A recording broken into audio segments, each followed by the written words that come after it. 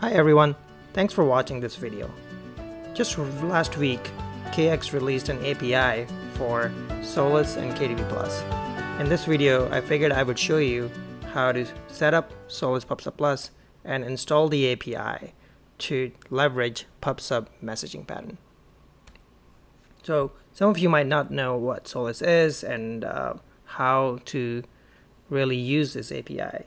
So first of all, Solace is a Canadian company, and its flagship product, PubSub+ Broker, is an enterprise-grade event broker which supports different messaging patterns, including PubSub.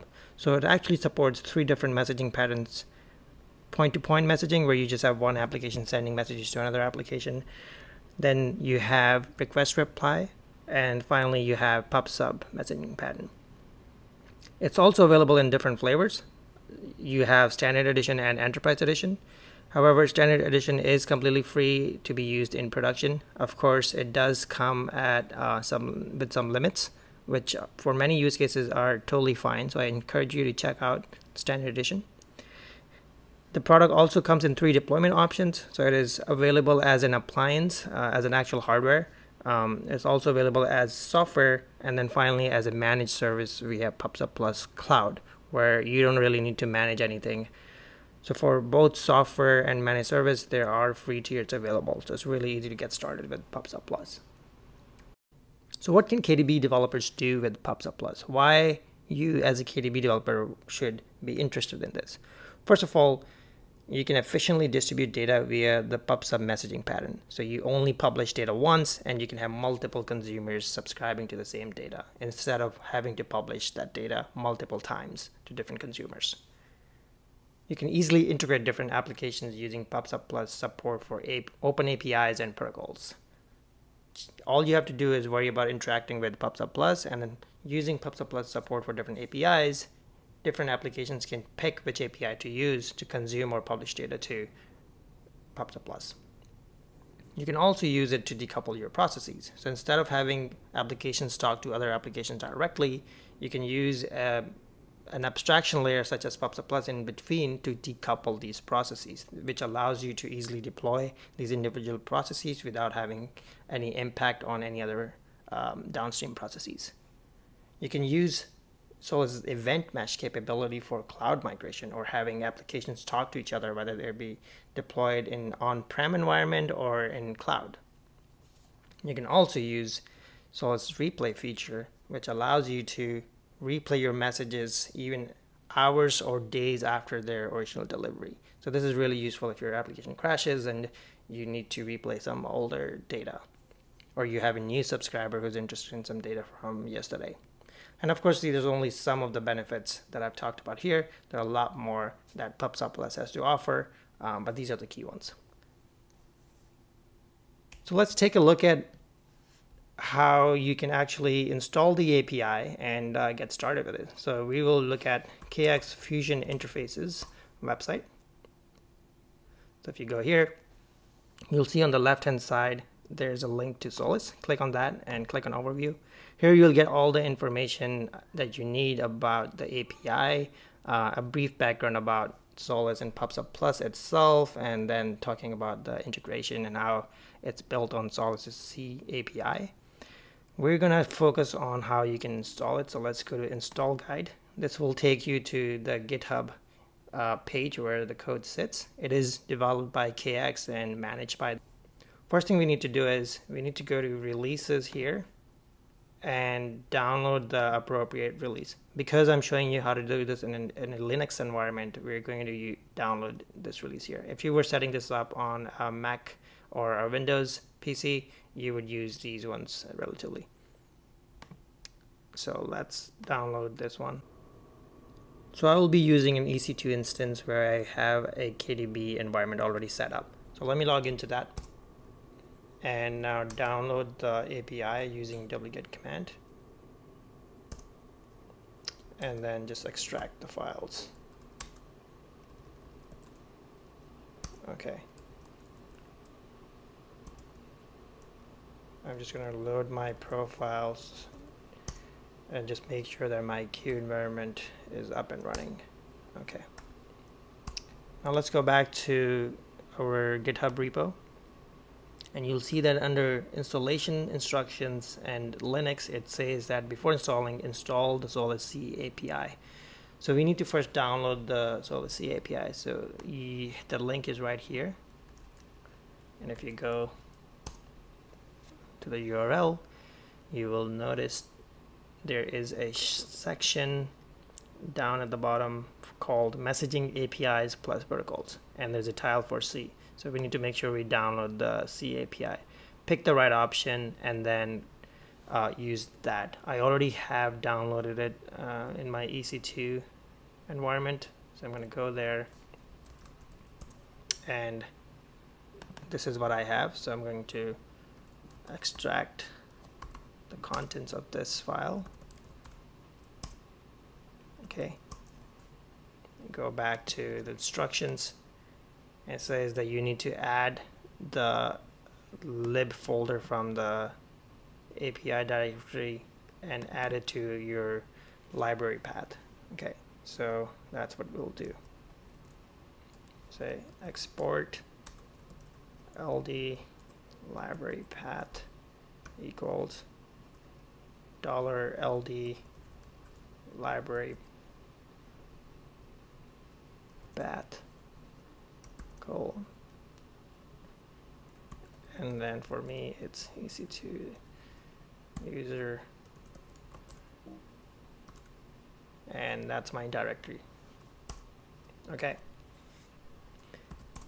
now if we go to our KDB API directory, which is KDB Solace, all you need to do is run your install script.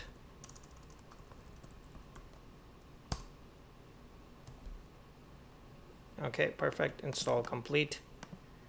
Now to test that your installation actually worked, there's some examples available in this API, and we'll be using a few of those soon. But first, we need to have a Solace PubSub Plus instance running for us to actually be able to connect to it and then publish and subscribe messages to it. So the easiest way to do that is just use Solace Cloud. So if we go to solace.com/cloud and click on login over here, I already have an account, so it already logged me in. You can sign up for it. It takes 1 or 2 minutes at most, and you don't have to give in any credit card information, so that's really convenient. So once you have access to it, this is what the dashboard home screen should look like. So let's go and create a service. Now you have all these other options, different tiers available, but I'm just going to stick with the free version. You'll see that there's not much you can do with it. It's already the limits are already set for it. So I'm going to select AWS, and that's all that is available in the free tier right now. And then as for the region, I will just subscribe. I'll just select North Virginia. Okay. And then I'll call it KDB demo. So start service. It's really quick actually. It should take about a minute or even less than that. So as we saw, it just took actually a few seconds. Then here you can see kind of an overview of your service, how many connections you have. It's in running state. It's a single node setup, so we don't have high availability to us right now. If you go into connect, you get different connection options, and what we will go to is solid messaging, and then here's all my information. So this is my username, this is my password, and this is my message VPN. This is really important information that you need to be able to connect to this service. So copy your host name, which is this, and copy the port as well. Go back here and you should go to the examples directly. Here you'll see a bunch of examples. We're going to use a few of them, but let's focus on Solace init one first, just to make sure that we can connect to our service. So we go qsol init give it a host, which is the hosting port that we just copied. Then give it a username, which is Solace Cloud Client.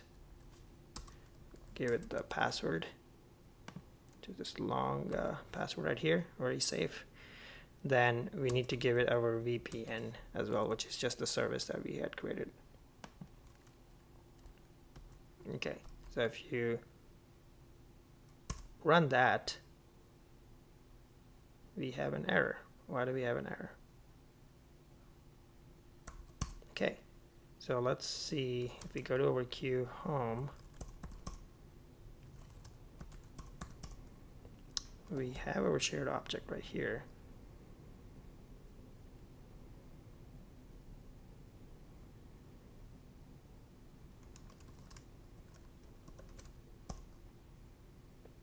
It's because we didn't set it to the lib directory.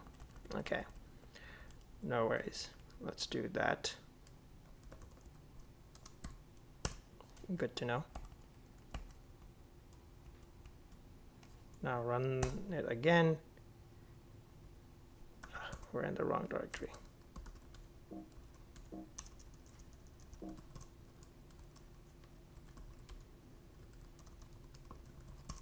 Okay, so now finally run the command again, and you will see that we are allowed to connect to our session service, and our session is up. So that's good. That confirms that our API has been properly installed and it can communicate with our service that we just started on Solace Cloud.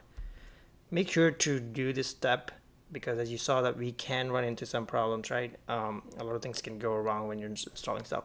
So make sure you do this setup and you run sol_init.q file first, just to make sure your connection is working. Now we would like to be able to send a message, right? And then subscribe to that message. So let's go and create a queue. So over here we go to queues. You can create a queue. Let's call it KDB demo. Leave it as it is. And then in KDB demo, we can add subscriptions to it. So we'll be publishing messages to a topic, and then we have a queue which will be subscribing to that topic and hence attracting any messages that are sent to that topic. So let's send it to Equity US Apple topic. Okay, so any topic, any message that is sent to this topic will be attracted to this queue. So we go back, we can now use Solace pub persist. Now this script is used to publish messages with guaranteed delivery, which I will not go into right now, but basically you can run it like this. So use the same connection information that we provided earlier. So all of that is valid.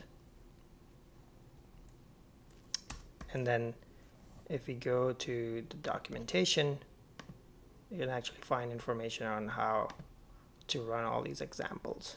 So we are interested in sol pub persist, right?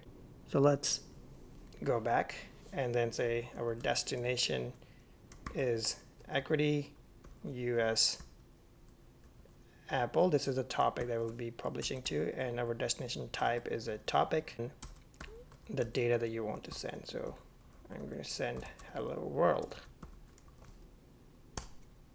Okay, so now it says sending persistent message and then ending the session. Now if we go back to our queue, we should, what happened? Equity US Apple. Oh, there's a typo in my topic.